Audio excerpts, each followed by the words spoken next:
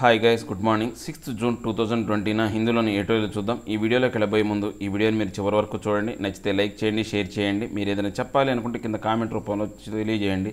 ఇంకా సబ్స్క్రైబ్ అవ్వని ఎవరైనా ఉంటే సబ్స్క్రైబ్ అవ్వండి. ఇక ఫస్ట్ ఆర్టికల్ వచ్చేసి షైనీ ఏ లైట్, అంటే ఒక దీపాన్ని వెలిగించడం ఉంటుంది. లైట్ని వెలిగించడం అంటే ఆ చీకటిని పారదోలటం అనమాట. ఈ చీకటిని పారదోలటం అంటే అంశం ఏంటంటే, ఇప్పుడు ఈ కోవిడ్-19 కారణంగా ప్రపంచం అంతా వ్యాప్తంగా చాలామంది సమస్యలు ఫేస్ చేస్తున్నారు. సో దీనికి సంబంధించి అందరూ కూడా వ్యాక్సిన్ కోసం ఎదురు చూస్తున్నారు అనమాట.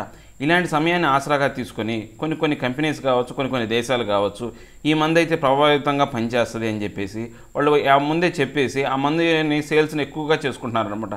దీనివల్ల ఒక సైంటిఫిక్ ఆధారం లేకుండా ఆ మందును రిలీజ్ చేయడం అనేది కరెక్ట్ కాదు. ఒక సైంటిఫిక్ విధానం ద్వారా, అంటే ఈ యొక్క జ్యోతి అనేది ఏంటంటే అక్కడ సైంటిఫిక్ విధానం ద్వారా అక్కడ ఉన్న చీకటిని ప్రాదోరి ఆ కోవిడ్-19కి సరిపోయే ఒక మెడిసిన్ కాదనేది చెక్ చేయాలి అని చెప్పే ఆర్టికల్ అనమాట. ఒకసారి చూద్దాం. The scientific process must be protected from those seeking power and riches. అంటే ఎవరైతే అధికారం కోసం లేకపోతే డబ్బు కోసం ఆశపడుతున్నారో అలాంటి వాళ్ళ నుంచి మనకు రక్షణ కలగాలి అంటే సైంటిఫిక్ ప్రాసెస్ అనేది అవసరం. అంటే ఈ కోవిడ్-19 ఆసరాగా తీసుకొని చాలామంది ఆ యొక్క వ్యాధికి మందును కనిపెట్టామని చెప్పేసి ఆ యొక్క అధికారాన్ని చేజిక్కించుకోవాలన్నా లేకపోతే దానికి సంబంధించి ఆదాయాన్ని సంపాదించుకోవాలనుకునే దురుద్దేశం గల వాళ్ళ నుంచి మనల్ని మనం రక్షించుకోవాలి అంటే మన యొక్క సైంటిఫిక్ ప్రాసెస్, అంటే ఈ యొక్క ఏదైతే పరిశోధాత్మకమైనటువంటి ఈ యొక్క శాస్త్రీయపరమైనటువంటి పరిశోధన అనేది అవసరం అని చెప్పేసి చెప్తున్నారనమాట. ఈ ఆర్టికల్లోకి వెళ్ళబోయే ముందు ఈ ఆర్టికల్లోని డిఫికల్టీ వర్డ్స్ ఒకసారి చూద్దామండి.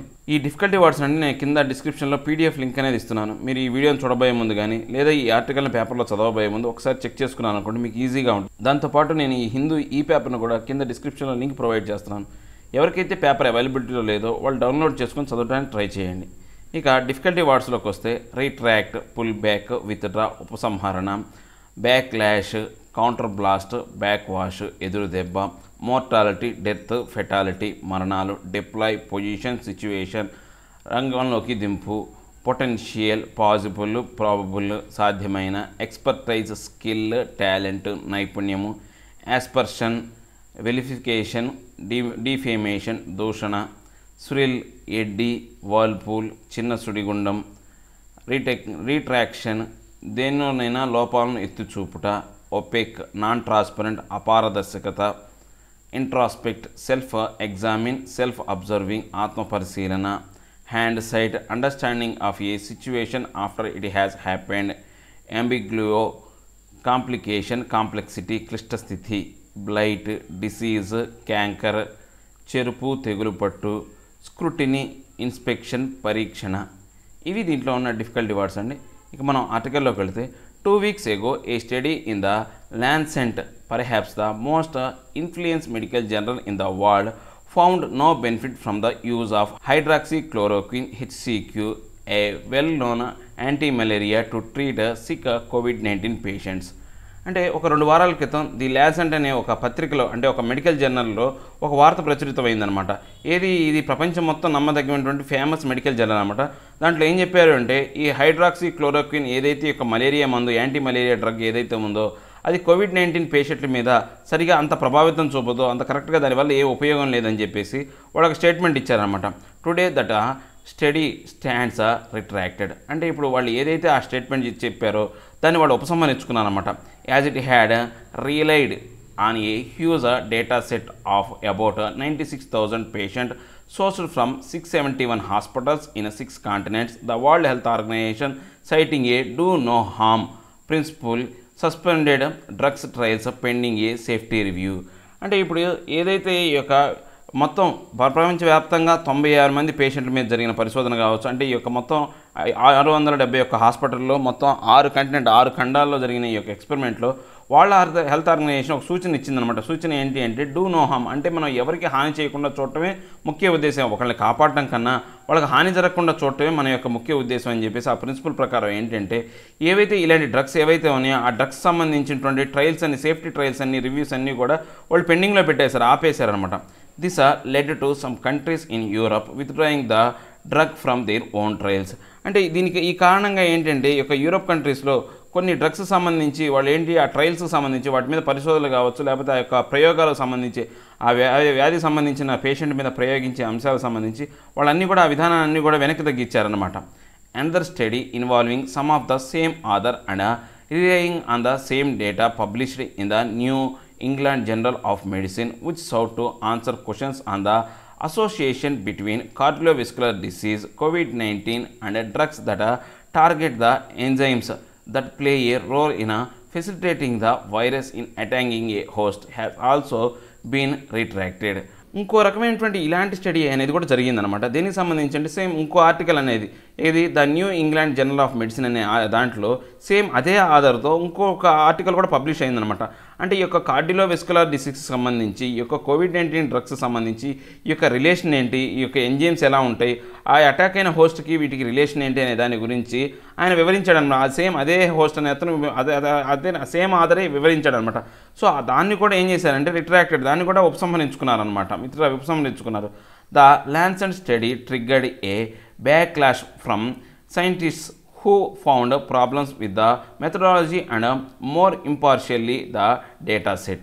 అంటే ఇప్పుడు ఏంటి ఈ యొక్క లూసెంట్ స్టడీ ఈ యొక్క పత్రిక జనరల్ పత్రిక చెప్పిన ఏదైతే ఈ యొక్క సైంటిఫిక్ ఆధారితమైనటువంటి ఈ పత్రిక చెప్పిన అంశాలు ఏవైతే ఉన్నాయో ఈ సైంటిస్టులు అందరికీ కూడా ఒక ఎదురుదెబ్బలాగా ఉందన్నమాట. వాళ్ళు ఈ యొక్క వ్యాధికి సంబంధించి వాళ్ళు అనుసరిస్తున్న విధానం కావచ్చు, లేకపోతే ఈ యొక్క ఇంపార్షియాలిటీ, వాళ్ళ పార్షియాలిటీ లేకుండా డేటా సెట్కి సంబంధించిన అంశాలన్నీ కూడా తప్పుడు విధంగా ఉన్నాయని చెప్పేసి ఒక ఎదురుదెబ్బ తగిలిందనమాట ఈ యొక్క లూసెంట్ స్టడీ అనేది. దానివల్ల it emerged that mortality attributed to the disease in Australia did not match with the country's own estimates. అంటే ఇప్పుడు ఈ యొక్క ఆస్ట్రేలియా సంభవిస్తున్న మరణాలు అనేవి చూస్తే కనుక ఆ కంట్రీ ఏదైతే చెప్తుందో, ఎస్టిమేట్ చేసిందో, అంటే అంచనా వేసిందో దానికి ఎటువంటి కూడా పొంతన లేకుండా ఉందన్నమాట.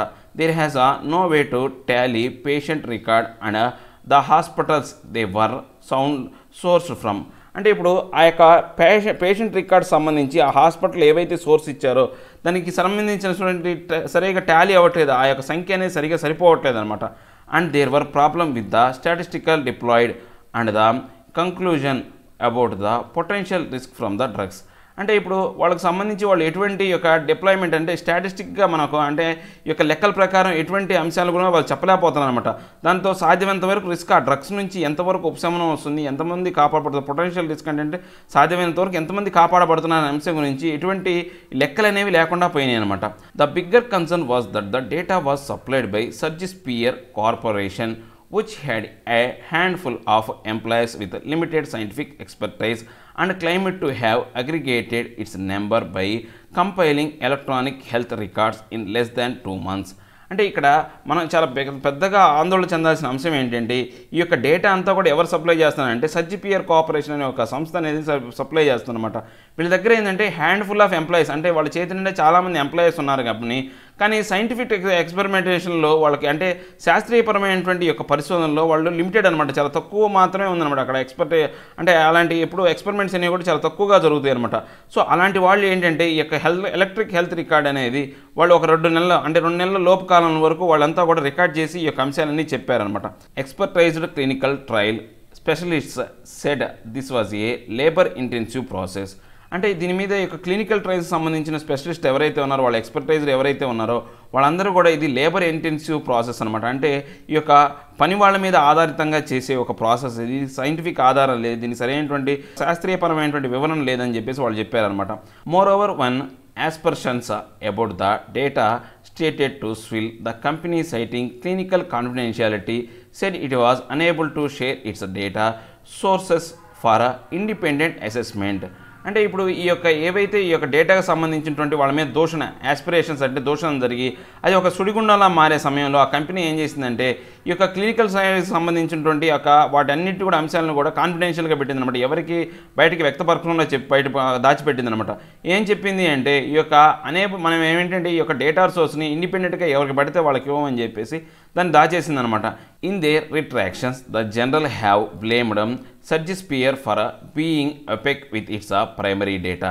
అంటే ఇప్పుడు ఈ యొక్క ఏదైతే అంటే రిట్రాక్షన్స్ అంటే ఏంటంటే దేనిలో అయినా కానీ లోపాలు ఎత్తి చూపించేటువంటి ఈ యొక్క లూసెంట్ పత్రిక ఏదైతే ఉందో, ఈ యొక్క సైంటిఫిక్ జర్నల్ ఏదైతే ఉందో, ఈ యొక్క వైద్య పర్యానికి సంబంధించినటువంటి ఈ జర్నల్ ఏదైతే ఉందో, ఏంటంటే ముఖ్యంగా ఈ యొక్క సర్జిస్పియర్ అనే కంపెనీని వాళ్ళు పాయింట్అవుట్ చేశారనమాట. ఇది పూర్తిగా అపారదర్శకంగా ఉందన్నమాట. ఒపెక్ అంటే ఏంటంటే అపారదర్శకంగా ఉంది, ఆ యొక్క ప్రైమరీ డేటాకు సంబంధించిన అంశాలు ఏవి కూడా వాళ్ళు సరిగా వ్యక్తపరచట్లేదని చెప్పారనమాట. So far neither journals has ఇంట్రాస్పెక్టెడ్ on the peer review process that are lead to these studies being published in the first place. అంటే ఇప్పుడు ఈ స్టడీస్ ఏవైతే ఫస్ట్ ప్లేస్లో పబ్లిష్ చేశారో ఈ యొక్క జనరల్ కూడా వాటి మీద సరైనటువంటి ఆత్మపరిశీలన అనేది ఈ యొక్క పీర్ రివ్యూ ప్రాసెస్ ద్వారా చేయలేదన్నమాట. పీర్ రివ్యూ ప్రాసెస్ అంటే ప్రతి ఒక్కదాన్ని పీర్ టు పీర్ అంటే ప్రతి ఒక్కదాన్ని దృష్టిలో పెట్టుకొని ఏవైతే వాళ్ళు పరిశోధన చేస్తారో అలాంటి అంశాలు ఏమీ జరగలేదన్నమాట. In Hind site it seems obvious that A డిస్ఇంట్రెస్టెడ్ analysis would have raised eyebrows regarding data sourcing, but the post-COVID world is a panic-driven on that has left an institution or appraisal process untouched. అంటే ఇప్పుడు ఏంటి ఈ యొక్క Hind site అంటే ఏంటి అంటే ఇప్పుడు పరిస్థితులన్నింటినీ కనుక మనం పర్యవేక్షించి వాటిని చూసి మనం ఒక నిర్ణయానికి వచ్చామనుకోండి, అంటే ఏమైతే జరిగిందో ఒక నిర్ణయానికి వచ్చాం అర్థం చేసుకున్నాం అనుకోండి, దాన్ని ఏమంటారంటే హిండ్ సైట్ అంటారనమాట.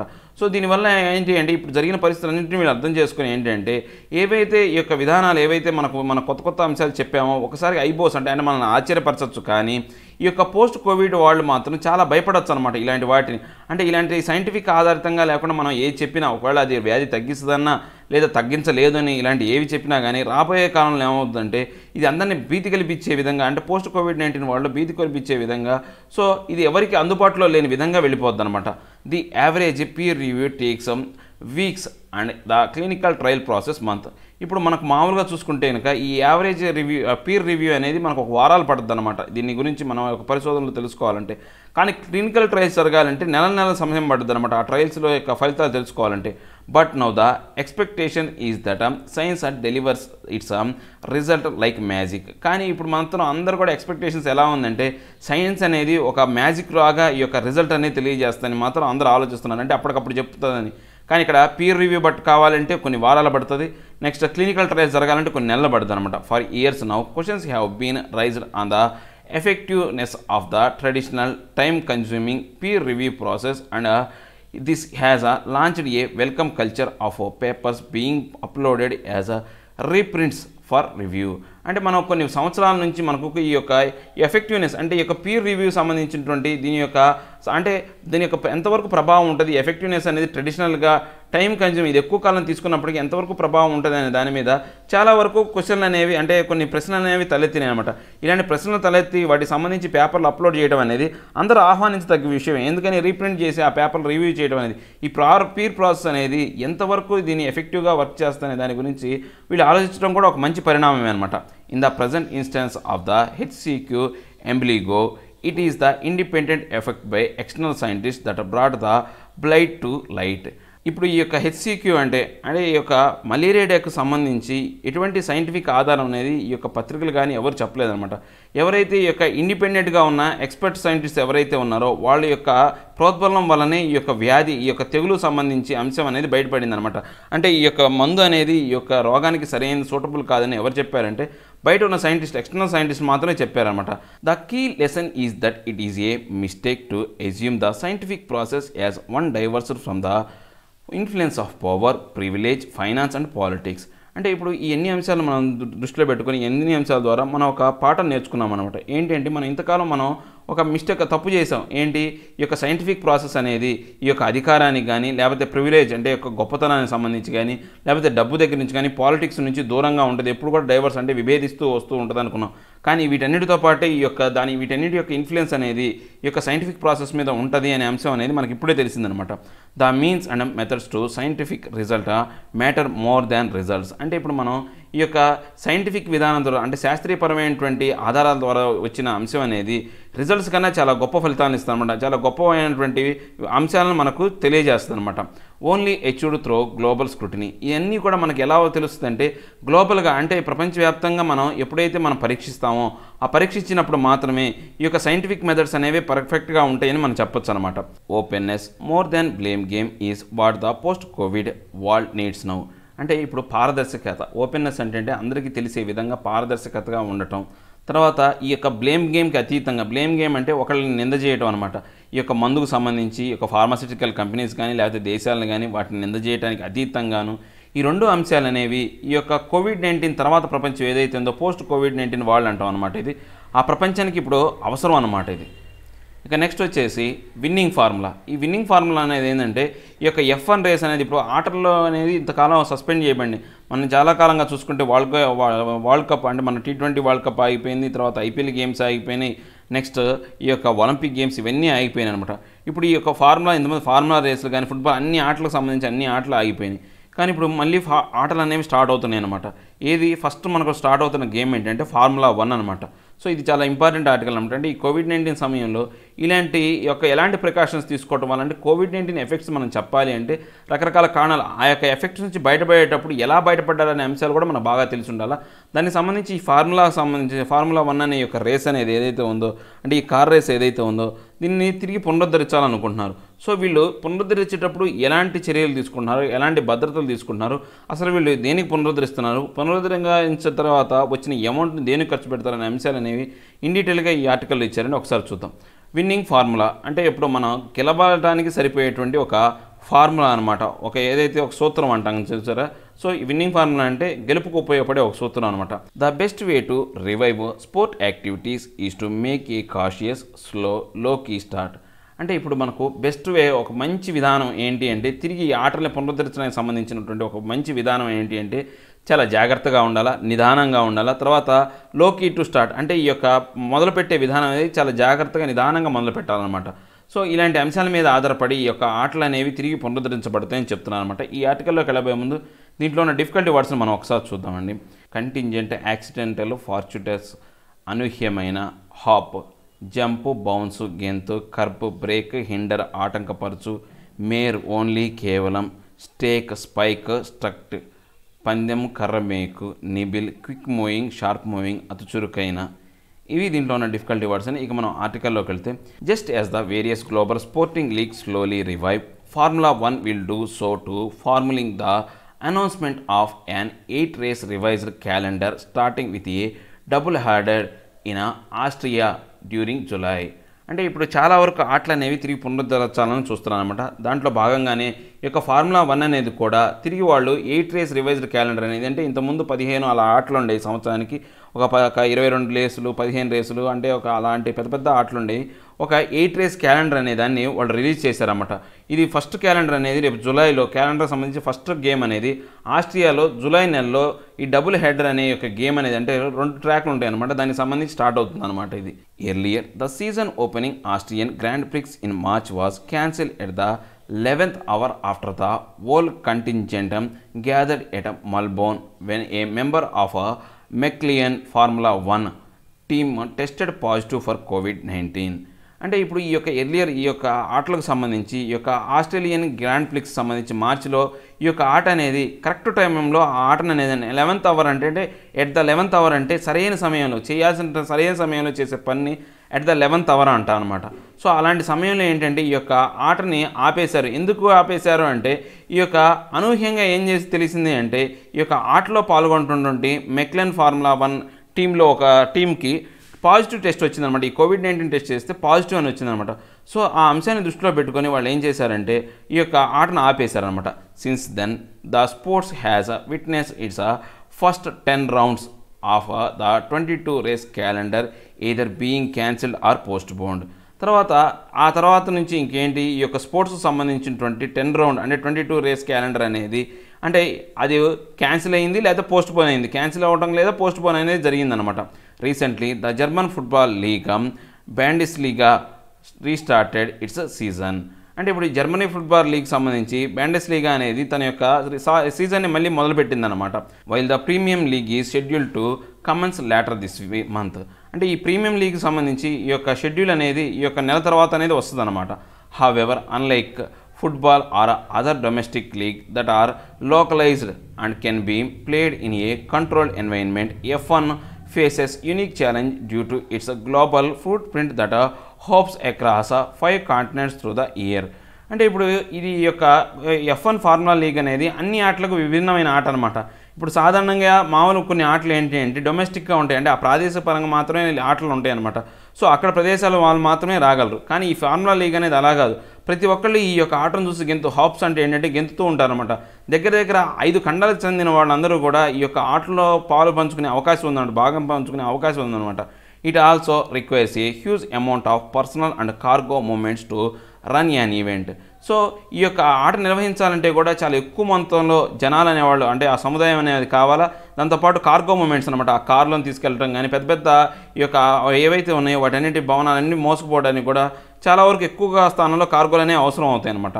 With travel clubs across the world, the sport has restricted the initial 8 race to its spiritual home of Europe, with Austria and Britain hosting multiple events. అంటే ఇప్పుడు ఈ యొక్క ట్రావెల్కి సంబంధించి చాలా వరకు ఈ యొక్క అంటే ప్రయాణాలకు సంబంధించి చాలా వరకు ఏంటంటే రిస్ట్రిక్షన్స్ ఉన్నాయన్నమాట. అంటే వాళ్ళు ఆటంకపరిచే విధంగా ఈ యొక్క రిస్ట్రిక్షన్స్ అనేవి ఉన్నాయన్నమాట. సో అందు కారణంగా ఏంటంటే ఈ ఆట అనేది ఈ యొక్క స్పిరిచువల్ హోమ్ అంట. ఈ ఆటకు సంబంధించినటువంటి మూలాలు ఫస్ట్ మొదలైన చోట ఈ యూరప్, తర్వాత ఆస్ట్రియా, ఈ బ్రిటన్ అనే దాంట్లోనే ఈ యొక్క మల్టిపుల్ ఈవెంట్స్ అనేవి హోస్ట్ అవుతున్నాయి అనమాట. సో వాళ్ళు ఈ యొక్క 8 రేస్ అనేది ఇనిషియల్గా ఎవరికి రిస్ట్రిక్ట్ చేశారంటే ఆ ప్రదేశం వరకు రిస్ట్రిక్ట్ చేశారనమాట. F1 has now adapted A set of operating procedures to get the show back on track. అంటే ఇప్పుడు ఈ యొక్క F1 అనేది చాలా వరకు ఈ యొక్క ప్రొసీజర్ అనేది పాటిస్తుంది అనమాట. అంటే ఈ షోలు అనేవి తిరిగి పునరుద్ధరించడానికి, ఆ ట్రాక్లోకి తీసుకురావడానికి వీళ్ళు చాలా జాగ్రత్త చర్యలు తీసుకుంటున్నారు అనమాట. With every participant to be tested before the during the race weekend. అంటే ఇప్పుడు ఎప్పుడైతే ఈ యొక్క ఆట మొదలవుతుందో ఆ ఆట మొదలయ్యే ముందే ఎవరైతే ఈ పార్టిసిపెంట్స్ ఉంటారో అందరికీ వాళ్ళకి సంబంధించినటువంటి కోవిడ్-19 టెస్టులు అనేవి చేస్తారనమాట. అది ఈ యొక్క రేస్ వీకెండ్ ముందే, ఆ రేస్ మొదలయ్యే ఒక వారం ముందే అనమాట. Apart from there being no spectators, only 80 members per team will be allowed at the race track, while the broadcast crew will be a mere 60. అంటే ఇప్పుడు మనకు ఆ స్పెక్టేటర్స్ ఎవరైతే ఉన్నారో వాళ్ళందరినీ కూడా పూర్తిగా నిషేధించారు. ఆ ఆట చూడడానికి ఎవరు స్పెక్టేటర్ రాకుండా నో స్పెక్టేటర్ అనే అంశాన్ని మనం పక్కన పెడితే ఈ యొక్క ఆటకు సంబంధించి ఒక్కొక్క టీముకు సంబంధించి 80 మందిని మాత్రమే ఎలో చేస్తున్నారనమాట. దాంతోపాటు ఒక బ్రాడ్కాస్ట్ క్రూ ఏదైతే ఉందో ఆ క్రూ సంబంధించిన ఒక 60 మంది మాత్రమే జనాలు మాత్రమే అక్కడ ఉండేలాగా చర్యలు తీసుకుంటున్నారన్నమాట. The reworked F1 will have 1200 essential staff, previously close to 5000. అంటే ఇప్పుడు ఇంతకుముందు F1 రేస్లో కనుక చూసుకుంటే దగ్గర 1200 మంది స్టాఫ్ అనేవాళ్ళు ఉండేవాళ్ళు అనమాట. అది క్లోజ్గా మొత్తం కౌంట్ చూసుకుంటే కనుక ఒక 5000 మందికి వరకు ఉండేవాళ్ళు అనమాట మొత్తం ఆ స్టాఫ్ వరకు. More importantly, with even a small sized team employing nearly 300 to 400 from engineers to mechanics, the sport needs a star to keep the teams అఫ్లోట్ not just this year but beyond as well.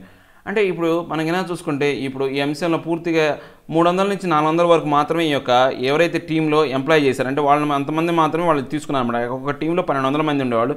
ఇప్పుడు ఎంతమంది అంటే 300 నుంచి 400 మంది ఎవరు ఇంజనీర్లు, ఆ formula runs అంటే car race కాబట్టి దానికి సంబంధించి ఇంజనీర్లు, మెకానిక్లు, తర్వాత ఆ స్పోర్ట్ను మొదలుపెట్టడానికి సంబంధించిన కొన్ని టీమ్స్కి సంబంధించి వాటిని కాపాడటం కోసం, ఆ టీంలు కాపాడటం కోసం, అఫ్లోట్ అంటే ఏంటంటే వాటిని తేలే విధంగా చేయటం, మునిగిపోకుండా తేలే విధంగా చేయడం కోసమే చాలా సంవత్సరాల నుంచి, అంటే ఈ యొక్క ఇయరే కాకుండా చాలా కాలం నుంచి వీళ్ళు కష్టపడుతున్నారు అనమాట.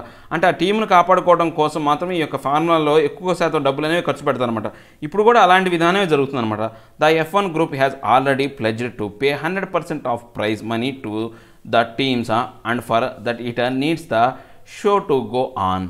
అంటే వాళ్ళు F1 రేట్స్ సంబంధించిన ఈ గ్రూప్ ఎవరైతే ఉన్నారో వాళ్ళు అందరూ ఆల్రెడీ చెప్పేశారన్నమాట. 100% ప్రైజ్ మనీని మీ యొక్క టీం యొక్క ఖర్చులకే ఉపయోగిస్తాం, ఆ టీంకే ఇచ్చేస్తాము.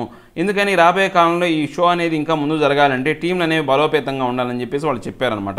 ఏ minimum of 8 race is needed to constitute A world championship and it is understood 15 to 18 races are required in a year to maximize the TV rights revenue, especially at the time when the race hosting fees, a major component of the F1 group's revenue, is unlikely to be paid by the various countries.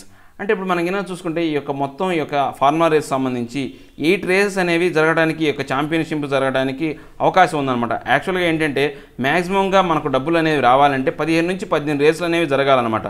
So దీనికి సంబంధించి ఒక TV rates కానీ, ఎస్పెషల్గా ఈ యొక్క రేసుల్లో ఏంటంటే పూర్తిగా ఎవరైతే స్పెక్టేటర్స్ ఉంటారో వాళ్ళకు ద్వారా వచ్చే రెవెన్యూ, టికెట్ల రూపంలో వచ్చే రెవెన్యూ అనేది ఎక్కువగా ఉంటుందన్నమాట. కానీ ఆ రెవెన్యూ కూడా ఇప్పుడు ఏంటి అంటే పూర్తిగా వీళ్ళు రకరకాల కంట్రీస్ నుంచి ఆ యొక్క బ్రాడ్కాస్ట్ టెక్నాలజీ వల్లనే వీళ్ళు సంపాదించుకోవాలన్నమాట. With jobs at stake, formula 1 has made the right call to make its best attempt at starting the season. అంటే ఇప్పుడు అందరి ఉద్యోగాలు ప్రమాదంలో, స్టేక్ అంటే ఏంటంటే ఒక చీలిక అనమాట, ఒక గట్టి పుల్ల సూది మొన అంటారు చూసారు, ఆ సూది మొన గుచ్చున్నట్టు ఉండేదాన్ని స్టేక్ అంటారనమాట. అంటే అందరి ఉద్యోగాలు ప్రమాదంలో ఉన్నాయన్నమాట. అలాంటి సమయంలో ఈ యొక్క ఫార్ములా 1 అనేది తిరిగి పునరుద్ధరించడం అనేది, మళ్ళీ ఈ సీజన్ స్టార్ట్ చేయడం అనేది ఒక మంచి పరిణామం అనమాట. ఈ ఉద్యోగాలు పోయే సమయంలో, ఇలాంటి సమయంలో ఇది ఒక మంచి పరిణామం ఈ ఉద్యోగస్తులకి. At the same time the sport need to be nimble to make a quick decision in a case of unexpected scenario, and the lessons learned from Australia should hold the organizers in a good stead. అంటే ఇప్పుడు ఈ యొక్క ఆటకు సంబంధించి nimble అంటే ఏంటంటే అతి చురుకుగా ఉండాలన్నమాట. అంటే ఏదైనా ప్రమాదం, అన్ఎక్స్పెక్టెడ్ సినారియో ఏదైనా జరిగినప్పుడు చాలా చురుకుగా వ్యవహరించి దాంట్లోంచి బయటపడే విధంగా ఈ యొక్క విధానంలో ఆస్ట్రేలియా ఆర్గనైజర్స్ ఎలాంటి విధానాన్ని అవలంబించారో, వాళ్ళు ఎలాంటి పాఠాలు నేర్చుకున్నారో ఆ పాఠాల గుండా మనం కొంతవరకు ఈ యొక్క సమస్యల్ని పరిష్కరించుకోవడానికి చూసుకోవాలన్నమాట. ఈ యొక్క అన్ఎక్స్పెక్టెడ్ సినారియో ఏదైనా ఏర్పడితే దాని నుంచి బయటపడడానికి ప్రయత్నించాలన్నమాట. If F1 can demonstrate a good restart, it will inspire the rest of the sporting industry to get back on it's feet. అంటే ఇప్పుడు ఈ యొక్క F1 రేస్ అనేది కనుక తిరిగి బాగా మొదలైంది అనుకోండి, అంటే ఎటువంటి ఇబ్బందులు లేకుండా ప్రపంచానికి ఒక అంటే మంచిగా ఆడుతుంది అనే ఒక అవగాహన కల్పించింది అనుకోండి, ఇక రిమైనింగ్ ఈ ప్రపంచంలో ఉన్నటువంటి రిమైనింగ్ ఆటలకు కూడా ప్రోత్సాహకాన్ని ఇచ్చి తిరిగి వాటి కాళ్ళ మీద వాటి నిలబడే విధంగా సహాయం చేసే విధంగా ఉంటుంది అని చెప్తున్నారు అనమాట. ఇవేంటి ఈరోజు నా 2 ఆర్టికల్స్. నా ఎక్స్ప్లెనేషన్ మీకు నచ్చినట్లయితే లైక్ చేయండి, షేర్ చేయండి. మీరు ఏదైనా చెప్పాలి అనుకుంటే కింద కామెంట్ రూపంలో తెలియజేయండి. ఇంకా సబ్స్క్రైబ్ అవ్వని వాళ్ళు ఎవరైనా ఉంటే సబ్స్క్రైబ్ అవ్వండి. Thank you very much.